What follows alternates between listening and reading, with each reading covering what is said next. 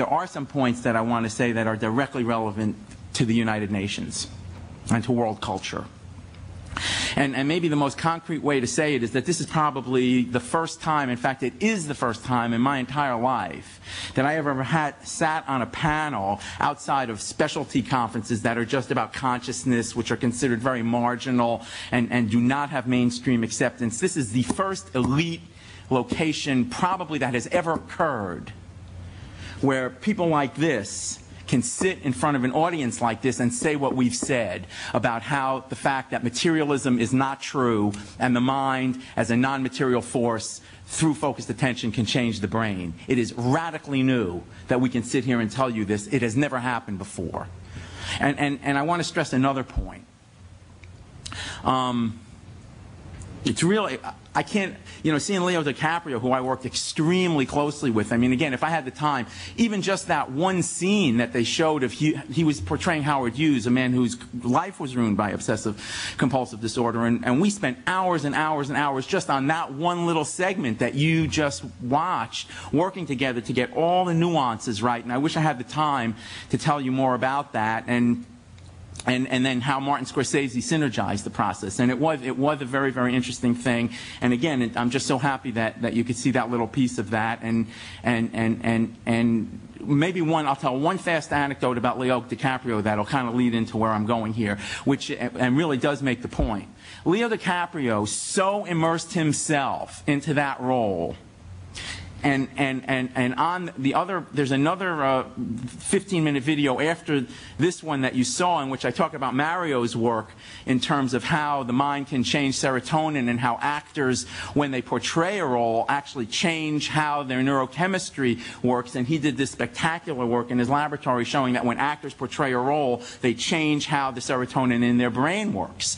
And to bring that point home to real life, Leo DiCaprio so immersed himself in this role to portray it and worked so closely and was so dedicated. I mean, the nuances that he wanted to integrate into the performance, and that I very much believe he did integrate into the performance, resulted in the fact that for 3 months after the filming was stopped, he could not stop having obsessive compulsive disorder.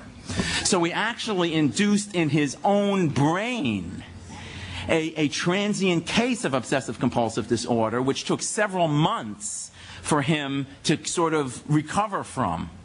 And if that doesn't tell you how powerfully the mind can affect the brain and how much an actor can immerse themselves in a role, that it takes 3 months after the shooting is done to get out of the role and stop having obsessive compulsive thoughts, feelings, and symptoms, that is I think itself is just a very, very powerful way of understanding how much focused attention can change the brain. And I want to say one other thing, just to contextualize this for you. You know, we've had some sort of very polite and, you know, lady and gentlemanly comment about the struggles we've all been through. We've been through intense struggles. Every one of us has paid serious career prices for the choices that we've made to say that the materialist paradigm needs to change.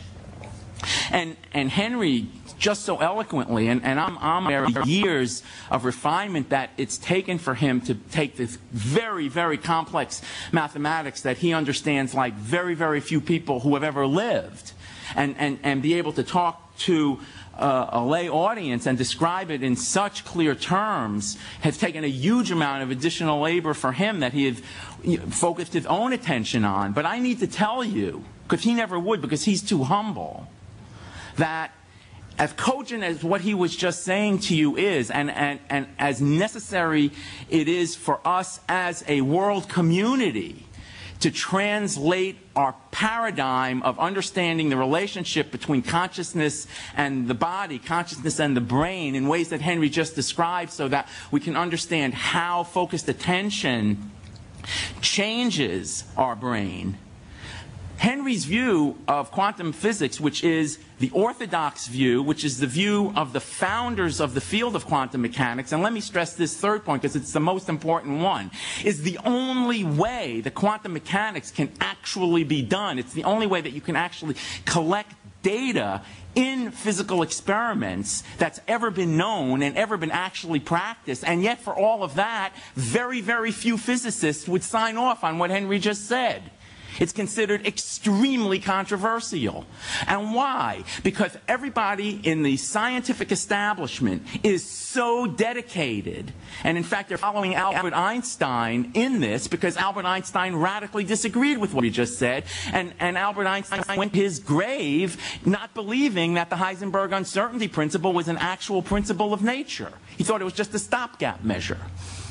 And so we are still, as a community of a small minority of scientists who want to overcome this materialist paradigm, struggling with our lives, our careers suffer, our incomes radically suffer.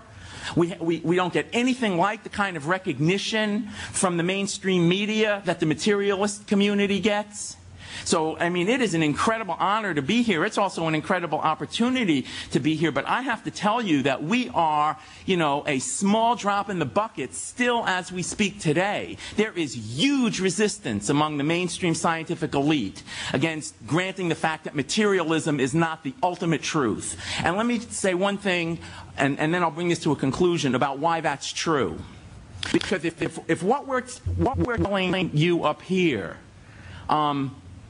turns out to be the case, and I think that already there's such a large amount of data that I think it straightforwardly is the case. And as I'm saying, as we sit here right now, it's still the only way the quantum mechanics can be done, and yet they still will do anything to deny that that's the case. And why? Yes, there are economic reasons. I have what I would call a balanced and pretty neutral view of the pharmaceutical industry. I am not anti-pharmaceutical industry, and I am not anti-drug, although my opponents try to describe me as that. It's not the case. But just the fact that I want to use pharmaceutical agents, that I want to use psychiatric medicines as a way to enable people's capacity to focus their attention more effectively so that they are enabled to change their brain, that view of using pharmaceutical agents, which I think most people would just say is common sense, of course that's what we should be doing, is considered radical, considered anti-establishment, and the notion of psychiatric drugs, and now they want to put electrodes and are putting electrodes in people's brains, even though the neuroanatomy is not understood at any level that would justify putting electrodes in people's brains to treat psychiatric disorders. And yet it's being done, and it's being aggressively pushed by industry, by basically a collaboration of industry and elite science who want to, on the one hand, push the materialist paradigm, and on the other hand, want to obviously make significant profits from the sale of these medical devices. And the point I'm making is this. Yes, on one hand, we're up against economic forces. On one hand, the materialist paradigm is viewed as, in some way, a key to how free enterprise economics operates. And it's certainly viewed as the key to how science operates. I actually think, and I am a strong believer in free enterprise economics. I mean, Adam Smith's book, The Theory of Moral Sentiments, was a prime inspiration for me in developing my method for treating obsessive compulsive disorder. The notion of the impartial spectator, which I'm sure many of you are very, very well familiar, is the core mental description that Adam Smith uses in the Theory of Moral Sentiments to understand how we understand moral truth and how we can apply that understanding of moral truth to modify our behaviors. Reading that book, The Theory of Moral Sentiments, was absolutely a primary inspiration for me for developing this method of how to treat obsessive compulsive disorder. But so I am in no way an opponent of free enterprise economics. I am a strong advocate for free enterprise economics, but I deeply believe that materialist science is now obstructing a proper approach to free enterprise economics. The last thing that I want to say is you cannot overestimate how threatened the scientific establishment is by the fact that it now looks like the materialist paradigm is genuinely breaking down. You're going to hear a lot in the next calendar year about Darwin and about how Darwin's explanation of how human intelligence arose is the only scientific way of doing it. if you take what Henry said as a physical mechanism, you can understand evolution and even Darwinian evolution. There's a big difference between Darwin's view and the neo-Darwinian view. You can understand that in non-materialist ways. And so my final statement is this. If the scientific culture is going to become a pro-human life, I won't say pro-life because I don't want to throw around politically charged terms, but a pro-humanity culture, it is going to have to deal with the fact that the materialist paradigm has broken down.